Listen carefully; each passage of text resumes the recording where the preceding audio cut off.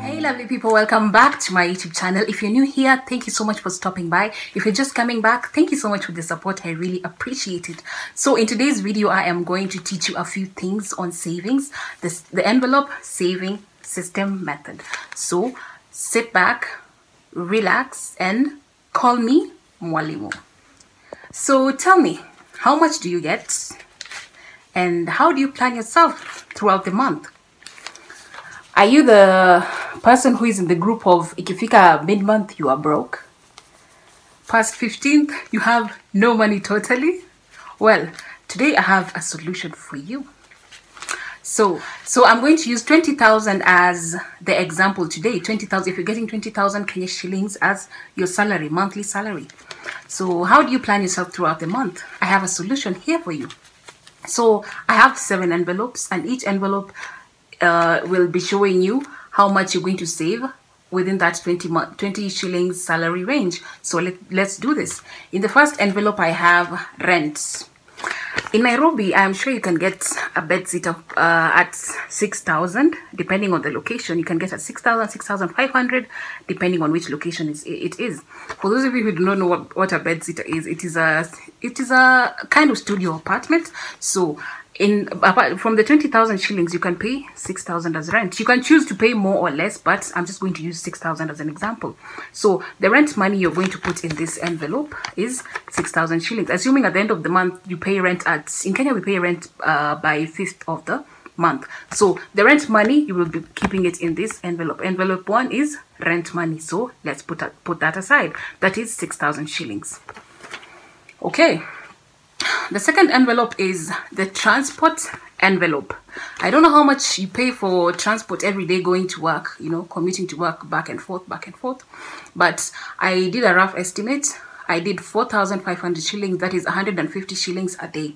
So say you pay 70 to work and maybe 80 back home, depending on the distance as well. If your workplace is closer to your house, the better. You're going to save more money that way. So I just did 4,500 so that if you're using the bus, if you're living a little bit far away from the city or from your workplace, you can just be paying 150 bob a day. So don't worry about the lunch part. I'm going to come to that just a minute or two. Okay, the third envelope is the food envelope. This is where the trickiest part is. So I don't know how big your family is. I don't know who you live with or if you live alone. But if you're living alone, this will work for you. And I think it's even more money if you're living alone. 2,500 a month on food is a lot of money. Because I remember when I was working, I used to survive on bread and strong tea. So if you're living alone, please tell me what you eat and how you plan it. So because I only used to cook in weekends, on the weekends. So that is all I used to do. So for food, you can just buy food in bulk. You go to a wholesale and get all the food you need. So for food, this is a lot of money for food, because I'm assuming if you buy rice at the wholesale price and all the other food stuff at the wholesale price, you won't need so much money to spend on food. So on this food part as well, you can cook your food. Like maybe if you cook at night, you pack your lunch and you go to work the next day with your food. Carry packed lunch, that helps a lot. It will help you save a lot of money. Trust me, it works a lot. So for food, 2,500, I think that is fair enough, right? I think it's fair enough. So let's go on to the next envelope. So the next envelope is tokens, electricity.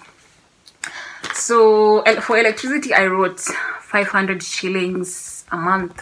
If you're living alone, 500 shillings for tokens is a lot of money, right? It's a lot of money because you're not in the house all the time. If you're working, that is, you're not in the house all the time. You only maybe if you're using the instant shower, you just shower in the morning and the evening when you're coming back. If you have a kettle, same as well. And if you're going to work so early in the morning, I don't know how many people take breakfast in the morning, but I never used to do. I used to take breakfast at work. So electricity, 500 bob is quite enough. It's enough, right? So let's go on to the next envelope. The next envelope is miscellaneous. pronouncing that is a bit hard, but yes. The next envelope is miscellaneous. That I wrote 3,000 on the miscellaneous because we need airtime, entertainment, we need so many things, right? We need to do our hair. 3,000, I don't know, depending on you, how often you do your hair. I think 3,000 is good money for entertainment and airtime and doing your hair, because on airtime, I don't know how much airtime you use, but airtime we really spend so much money on airtime, right? And well, it's a little bit tricky, but yeah, 3,000 on miscellaneous. Plus, if you're a guy and you take your girl out for dates, etc, you can just, you know, there are places where it's cheap and it's, you know, just take your girl to a nice place, like, you know, go for a picnic. You can cook your own food at home and take her out for a picnic, and you won't use so much money. 500, I think 500 bob is enough, you know.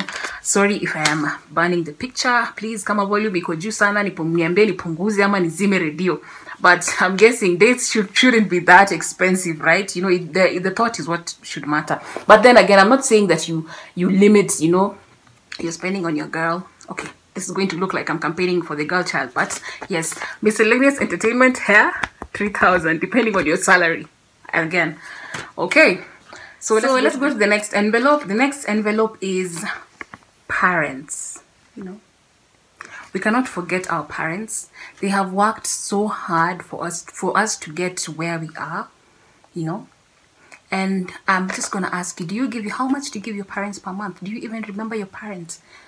Even if your parent is still working, please just set aside some money and help her, help them, help him, depending on how many parents, which parent is around, which parent is not. But just set aside any amount of money and send to your parent. Try as much as you can. And again, I said, depending on your salary range, please just make sure you set aside money for your parent. That is a very, very, very, very important point.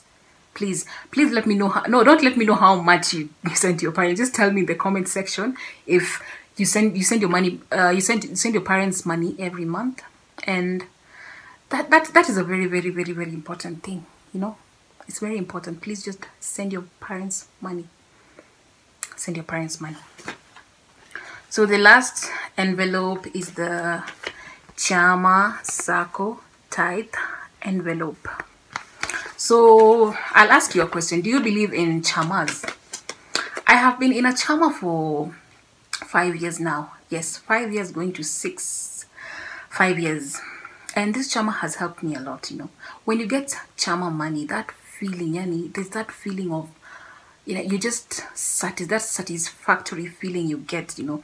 You have worked so hard for this money, you get this amount of money at the end of the year, you know. I have bought so many things with chama money, you know. I can really spot everything. I just point, this is chama money, this is chama money, this is chama money. Chamas are very good. Please tell me, have you ever been in a chama?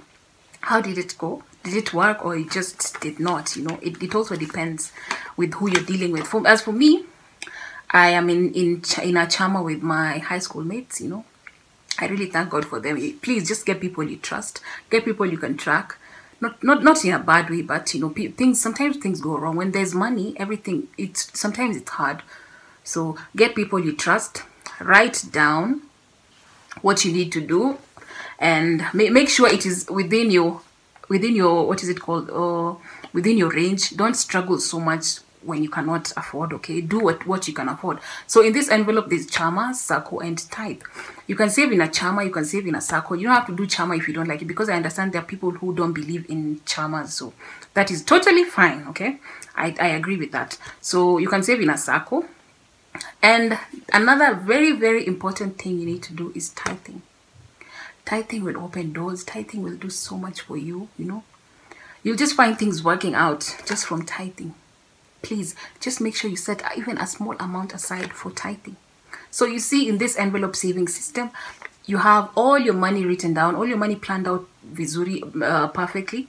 So at least you have something you can save in a month. You can save 1,500 bob in a month. Don't ever think that there's an amount that is too small to be saved. You don't know how much you can save just from saving a little amounts of money.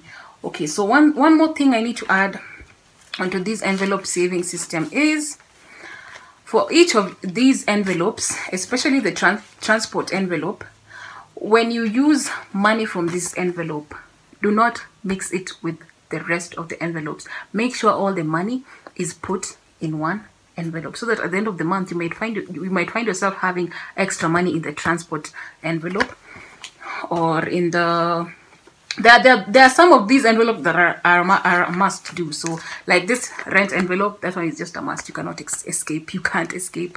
Parents, please do not skip the parent envelope. Then the other envelope that you can't skip is the food, but I believe the food you can minimize, maximize as much as you like, but I believe you shouldn't be spending so much on food, especially those people who like snacking on the road, you know, ukiona smoky pasua, wewe huyo mayai pasua uko hapo. So you can just reduce that, you know, and even if you're trying to lose weight, that will help you a lot, trust me. So the miscellaneous, this and transport, these two envelopes, you might find yourself having balance, you know, having extra money by the time you are on the second month, depending on your expenditure, again, as I said. So that will really help you out a lot. You'll find yourself, you know, you feel organized, you know. And also, please just write down your expenses. Just keep track of your expenses. Write down a week's worth of expenses, and you will be surprised. You will really be surprised. You won't even, you won't know that's the amount of money you use in a week, and you don't have it. No, unatumianga pesa hata hauna, you don't know where it comes from. But if you write it down, you'll find that you use so much money in a week that you could be saving a lot, you know. So you guys, thank you so much for watching. I really appreciate it. I appreciate it so much. If you have not subscribed, please subscribe and hit the bell notification button. Tell a friend to tell a friend, and I'll catch you in the next video. Bye.